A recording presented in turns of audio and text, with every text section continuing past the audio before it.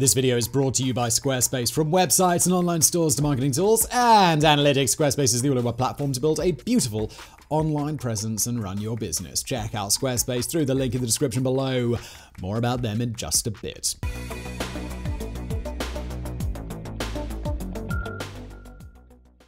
The old saying goes, follow your dreams. But what happens when those dreams are actively crazy?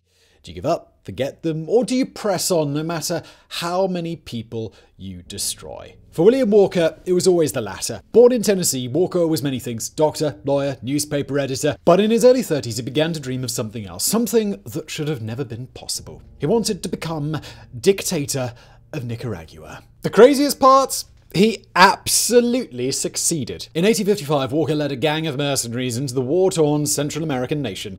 Taking advantage of the chaos, he marched on one of the seats of government, overthrew the rulers, and had himself declared president. And so began one of the strangest periods in Central American history. Recognized by Franklin Pierce as Nicaragua's legitimate ruler, Walker came within a hair's breadth of turning this foreign land into a vassal state.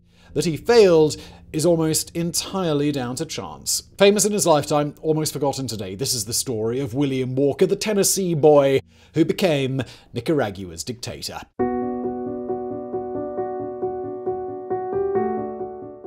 From the moment of his birth on the 8th of May, 1824 in Nashville, Tennessee, William Walker's life was saturated with military history. His grandfather had been an officer in the Revolutionary War. Other relatives had taken up arms in the War of 1812.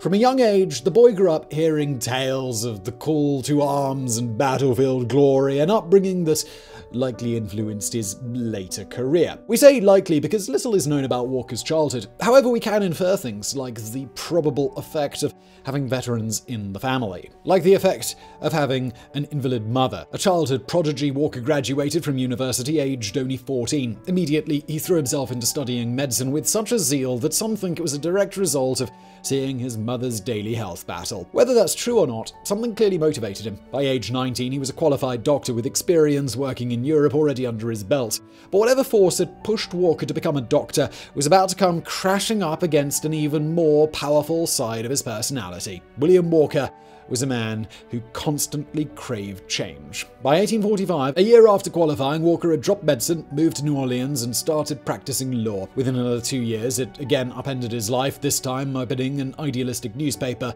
known as the Crescent. There, Walker managed a brush with literary history, first hiring a young Walt Whitman, then firing him over his anti-slavery views. Not that Walker was particularly pro-slavery, at least not yet. In his Louisiana days, the young prodigy seems to have absorbed the prevailing views on race, but without ever owning slaves himself or supporting the South's peculiar institution. As we'll see, that stance would soon change in the most cynical way imaginable. But all of that is in the future. For now, Walker settled into his New Orleans life, running his newspaper, becoming engaged to the deaf-mute Ellen Martin. Maybe this could have been enough. Maybe, had things gone well, he could have settled down, stopped his wandering, and lived a boring and happy life. Sadly, we'll never know. In late 1848, a cholera outbreak swept New Orleans, killing thousands. Among the dead was Ellen Martin. His fiancée gone, Walker quickly reverted. Rather than stay in Louisiana, he made his biggest change yet. The same year, cholera hit New Orleans like a disgusting poopy missile. Gold had been discovered in California. Now Walker joined the tide of humanity flooding west. An anonymous 25-year-old swept along by a river of prospectors, gamblers, drunks, and con artists, eventually landing where all the freaks land, in San Francisco. By now, Walker had grown into a man of slight build, standing only at 5'2" and weighing 120 pounds, yet he possessed an otherworldly charisma far greater than his stature. Maybe it was his clothing, which brought to mind a wandering preacher. Maybe it was his soft voice, rarely raised above a whisper. Or maybe it was the eyes, grey, intense, seemingly able to peer into your very soul. Whatever its source, this strange charisma would soon send hundreds to their deaths. Initially, though, Walker's new life in San Fran was similar to his old one in Louisiana. Taking over as editor of the Herald, he made a name for himself reporting on corruption, which briefly got him thrown in prison, and he got into duels with his rivals. One with a trained marksman named William Hicks Graham nearly killed him. From 10 paces, Graham blew a chunk out of Walker's thigh, leaving the young man so badly wounded that he needed months to recuperate. It was while laid up that Walker's desperate desire for change caught up with him again. Only this time, rather than simply move city, he got it into his head to do something far crazier. He decided to invade Mexico.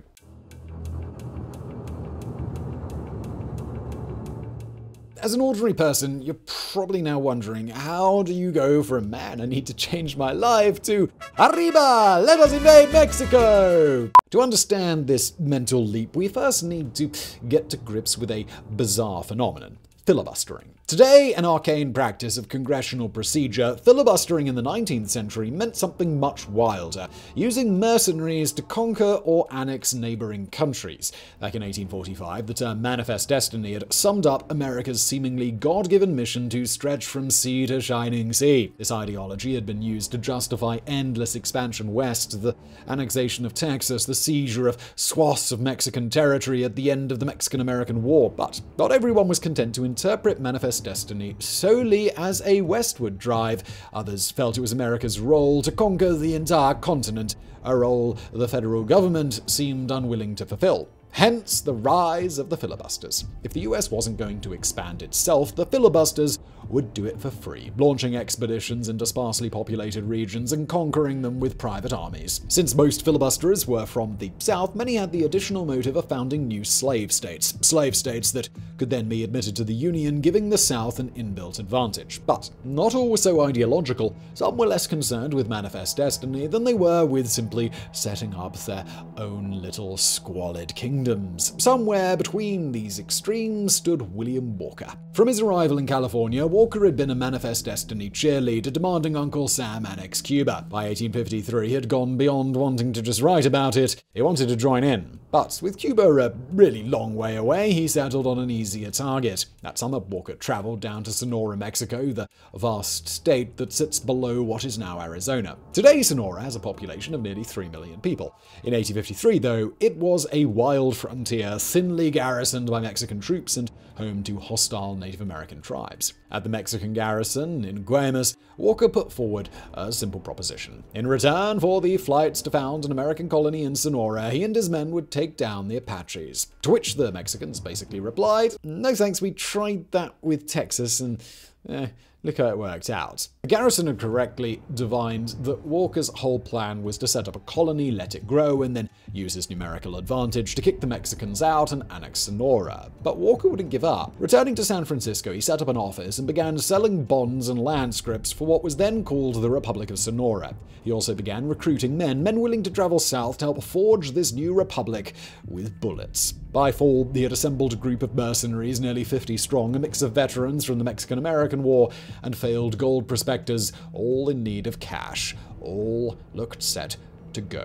All at which point Uncle Sam glanced over and pretty much demanded, "What are you dang varmints up to now?" Filibustering, you see, was hella illegal. The 1880 Neutrality Act expressly forbid the practice, and Washington was keen to reset relations with Mexico after the war, not let a bunch of dummies provoke a second conflict. That October, the US military caught wind of Walker's plan and confiscated his ship. But in the end, Uncle Sam's interference didn't change a thing. Walker simply found a new ship, the Caroline. On October 16, 1853, he and his recruits set sail under the cover of darkness in the direction of Baja California. Before 3 weeks had passed, they'd have conquered the entire peninsula. Now, just before we continue with today's video, a quick word from today's wonderful sponsor, Squarespace. Look, it's the age of creation. Think about it. Everyone is out there on the internet making something. We're no longer just reading blogs or listening to podcasts or watching YouTube. We're increasingly making these things. So you've probably either got a great idea yourself or you know someone who does.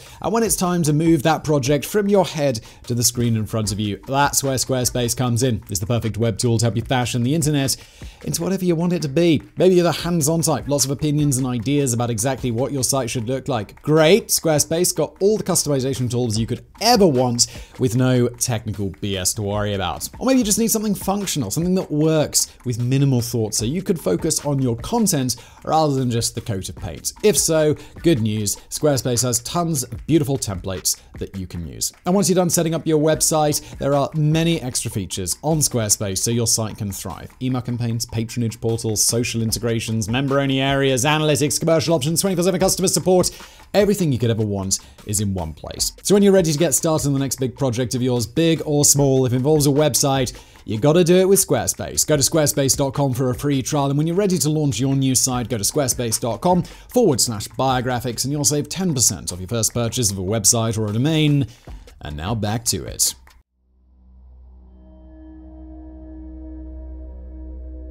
From the moment Walker and his 1st Independent Battalion landed, God seemed to be on their side. They quickly captured the Baja capital, taking the governor hostage. They then hoisted a flag and declared a new Republic of Lower California. And just like that, Walker had become president of his first country. Now, it's important to emphasize just how sparsely populated northern Mexico was at this time. The garrison Walker had taken down was minuscule, not some vast army he had overthrown with superior tactics. Still, such details hardly mattered. When news of the expedition hit San Francisco, people went nuts. In newspapers, the annexation was talked about as a done deal, another prime example of manifest destiny. Soon, another ship bearing 230 fresh recruits had set sail for the new republic, many lured by one simple promise: Walker had legalized slavery. Walker made establishing the institution a priority, a cynical ploy to shore up support at home.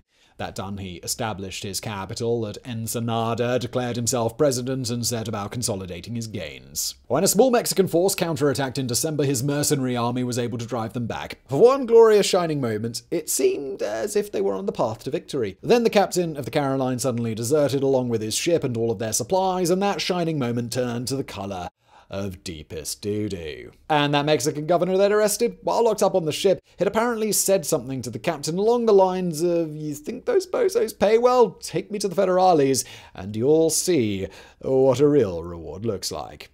Just like that, Walker and his men found themselves stuck with no food, just a new ship carrying 230 excited, hungry men. So, the army did the only thing they could.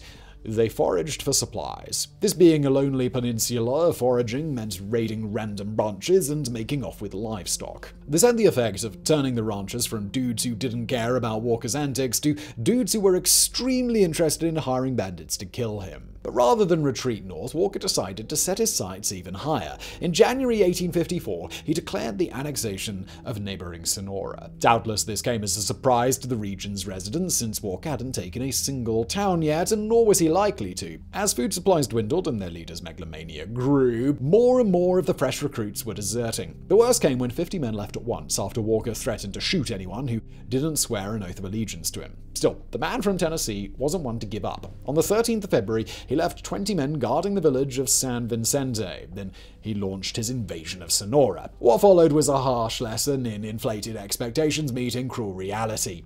Those bandits the ranchers had hired now began a sustained assault on Walker's ranks, killing men by the dozens. The 20 men garrisoned in San Vicente were all murdered.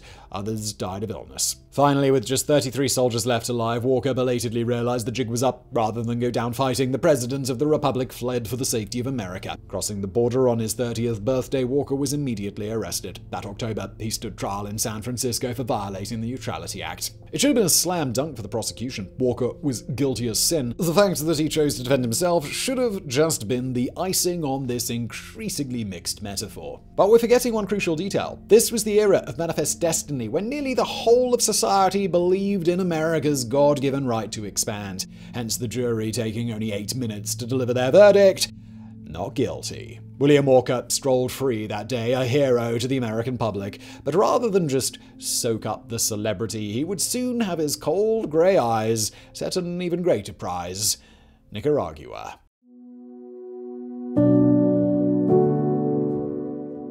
The 1848 gold rush had exposed a stark truth. California was really hard to get to. Rather than simply jumping in a car and hitting the interstate, you had to either do a dangerous overland journey or a dangerous sea journey around the bottom of South America. Either way, it took months. At least it did before Cornelius Vanderbilt got involved. One of the richest men in America, Vanderbilt divined that he could make a killing ferrying people between Nicaragua's coasts, thereby cutting travel times to California to the bone. In 1851, his accessory transit company became a money-spinning machine doing just that.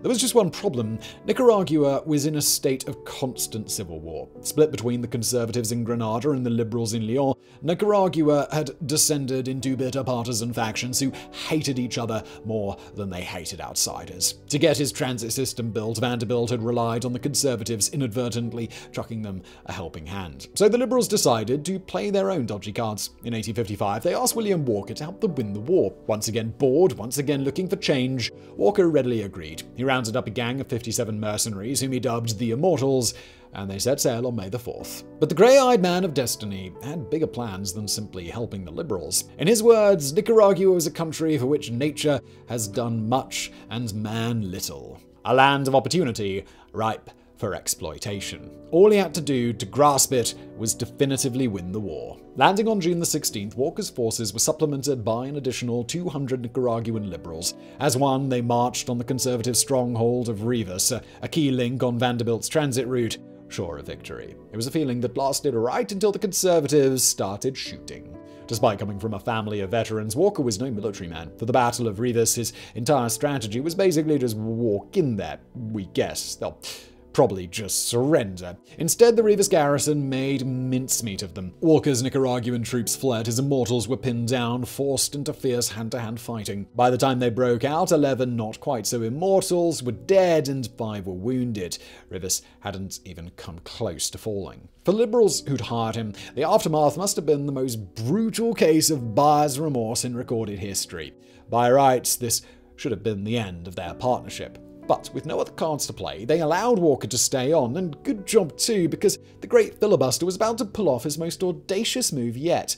The thing with the Battle of Rivas was that it had been so one-sided that the Conservatives were now sure that they were untouchable, so nobody in their capital of Granada was on guard against a serious threat. A threat like, say, Walker commandeering one of Vanderbilt's steamships, filling it with troops sailing across Lake Nicaragua and invading Granada from the waterfront. The surprise attack on Granada was, well, surprising for everyone, in more ways than one. Overwhelmed and underprepared, the conservative elite had no choice but to surrender on Walker's terms, and those terms showed the true nature of his plans. Under the truce, the Conservative army was disarmed and the Liberal army disbanded. In their place rose a new, more powerful force, the United Army of the Republic, under the control of newly promoted General William Walker. And while there would be a coalition government and a new president, there would never be any doubt about who was really in charge. From now until his downfall, Nicaragua would be firmly under the thumb of the boy from Tennessee.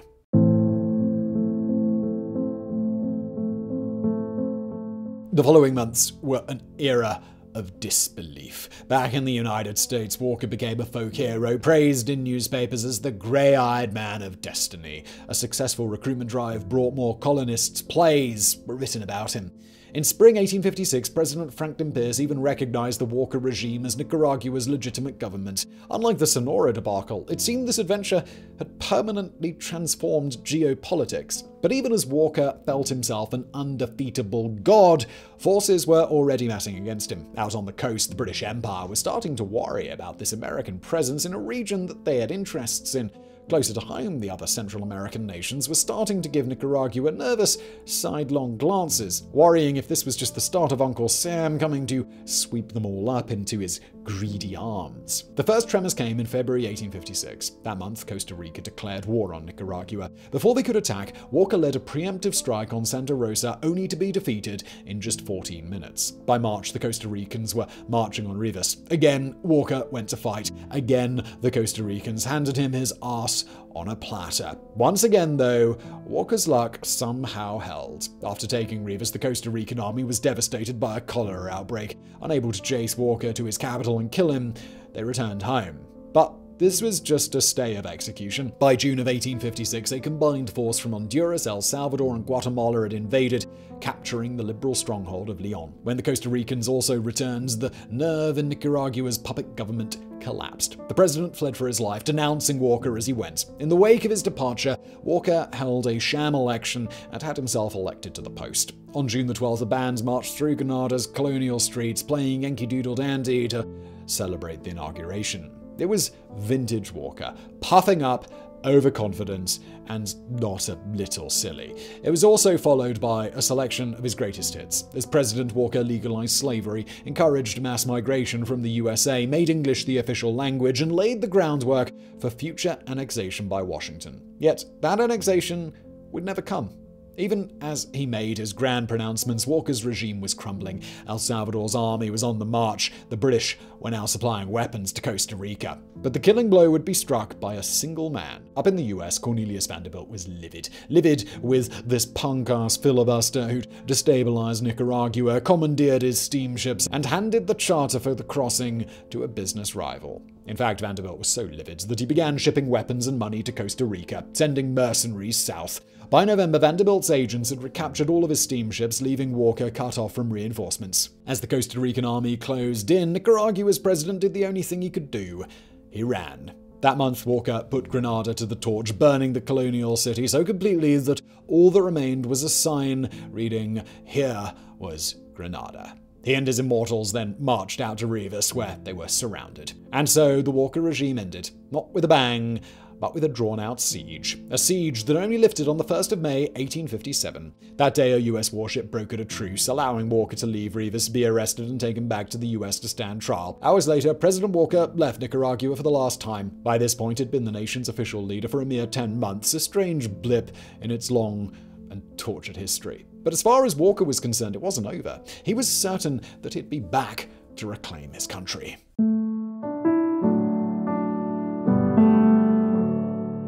The end of the Nicaragua debacle played out like a half-assed reprise of the end of Walker's Mexican adventure. Just like last time, Uncle Sam put him on trial for violating the Neutrality Act. Just like last time, he was acquitted by a jury that spent the whole trial making love hearts at him. This was followed by months of celebrity as he toured the South making speeches in which he blamed the military failures on northern abolitionists. He also got to meet President James Buchanan. There were yet more plays about him, awful poems. One representative example runs, "It needs not a prophet or talker to tell you in prose or verse the exploits of Patriot Walker, whom tyrants will long deem a curse. A brave son of freedom is Walker, and nations his fame will rehearse." And yes, if you're wondering, possibly every English lit major on earth just vomited a little into their mouths. Walker became so celebrated in this period that he was able to raise enough money for another round of filibustering. Setting sail in late 1857, the grey-eyed man of destiny this time aimed for his old enemy, Costa Rica, only for the US Navy to capture him, bring him back, and once again put him on trial. And would you know it?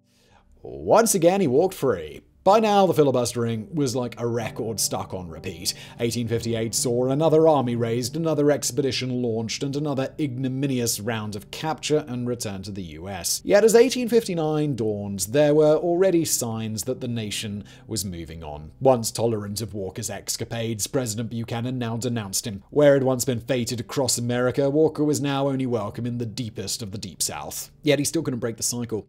Never able to sit still for long, still deluded enough to believe God wanted him to rule Nicaragua, the boy from Tennessee was by now trapped in an endless repeat performance. A cursed actor, doomed to go through the motions of a predictable play for all eternity.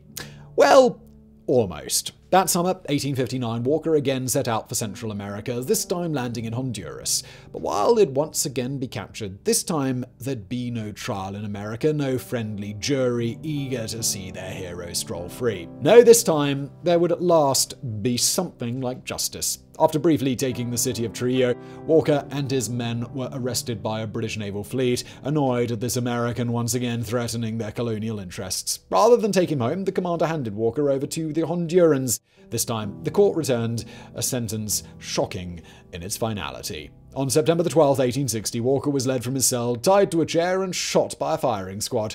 He was 36 years old. The deed done, the Hondurans refused requests to return his body to America. Instead, his ceremonial sword was sent to Nicaragua, a morbid gift of friendship. Nowadays, William Walker's exploits are mostly forgotten. Even a 1987 biopic starring Ed Harris couldn't save him from oblivion.